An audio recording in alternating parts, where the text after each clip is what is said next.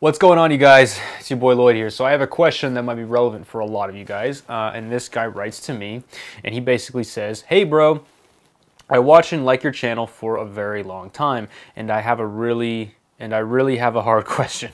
I am talking with a girl that I saw in university, and after quarantine I wrote to her and we are really good with each other, but she is 3 years older than me, and she hasn't seen me in real life, and as far as you know, the university won't be opening until August. But I don't think she would continue talking flirty with me until August without seeing me, and I fear that she will friend zone me.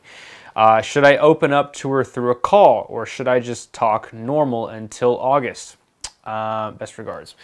Okay, so the answer for this guy is actually pretty clear, but let's talk about a bigger subject that has come up a lot. So basically this guy had a connection with a girl before the quarantine started, and then once the shelter-in-place orders were happening, he couldn't see her anymore, and so he's wondering kind of how to keep that fire going and how to pick it back up when school resumes or when things start opening back up. So I get this question probably at least once a week. You know, a guy who met somebody, wants to know how to keep that fire going and, you know, pick things back up where they left off when things start to reopen again. Okay, this is something that I deal with actually quite a bit in my own life. It's something that I deal with a lot with my students, but you don't really have to do that much. Okay, typically the guys, they fall into two camps, guys that are doing it wrong. Number one, they feel like they have to do something special, so then they'll reach out to the girl a lot, you know, and just kind of acting very needy, and they'll push her away by doing that sort of stuff. So they'll be texting her just too much,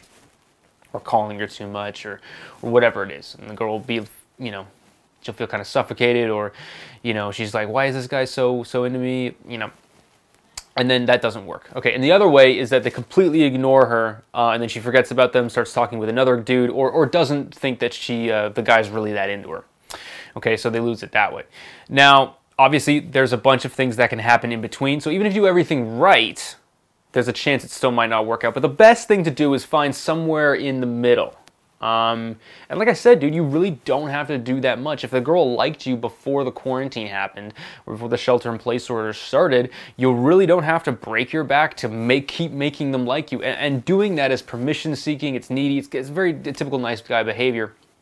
But what you should do is you should show interest. Ask her how she's doing. Check in on her. Keep letting her know that you're interested in her. And you don't have to let her know every single day. I mean, she's got her own things going on. I don't know what kind of relationship you guys have.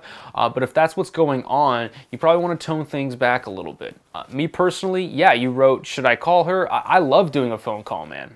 Phone calls are great. You can accomplish a lot over a phone call, seeing their face, especially if you have FaceTime, hearing their voice. A lot of times with long distance things, like things get lost in translation. Maybe you think the girl's, you know, doesn't want to talk to you anymore when she was just busy.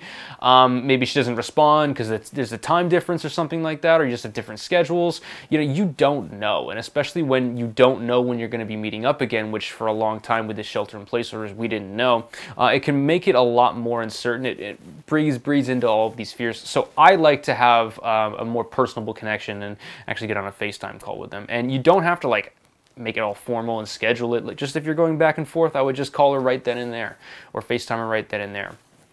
Okay, now for this particular guy, with the way you're describing it, I would say 90% chance it's probably not going to happen with this girl. Okay, like, you haven't even met her up in person. She's older than you. You're at university. Like, this is not a good position to be in. I mean, she can literally just log on her phone and meet and be in the same position as you are with her with like 10 other guys. Okay, so your issue is that you really don't have a whole lot of options and you're clinging on to this woman who you've never even met to try and make things work. Okay, my advice for you, dude, personally, is you gotta like take advantage of the offer that I have going on right now, which is I'm helping guys out meet 3 quality women in 3 days for just $33. Like, this is literally the cheapest program that I've ever come out with ever. It's going to be 3 days starting June 19th next week. So if you're interested in that, dude, fill out the form down. Oh, by the way, anybody else who's interested in that, fill out the form. It's in the description box below. There's a survey, and then I'll send you a link where you can get added to the list. Yeah, I mean, in things like this, like, you have to be kind of doing your own thing as well too, and having your options open. Like, waiting around for a girl to come around, or, You know, that's kind of a little bit old school, and it does work if there's a super strong connection and you guys have like made a commitment for that. But if you haven't talked about that sort of stuff, assume that she's probably going to be dating other people too. And so, you know, you should still show interest, and when things pick back up, yeah, sure, reach out to her. But I'd say 90% chance, because you haven't met this person, you haven't really established a strong connection beforehand, it's probably not going to happen, man. If you had established a strong connection, I'd say, yeah, there's a really good chance that you guys will be able to meet back up unless you meet somebody different. But that's just not the case. So my goal for you is, when things are starting to open back up, is, you know, you have some options. You're not counting on this one person, staring at your phone, hoping that this girl that you haven't even met is texting you back. And if you feel like that's you or anybody watching this video, I highly recommend that you attend those sessions and fill out the survey in the description box below. So that's my answer for you guys. Again, you don't have to do that much if you want to keep things going for somebody over a long period of time. I think calls work very, very well. I think, you know, just getting a text just so you get a response from her, those kinds of behaviors are going to drive her away. So cool. Thanks for watching, you guys. If you made it to the end, consider subscribing. And yeah, good luck out there, you guys.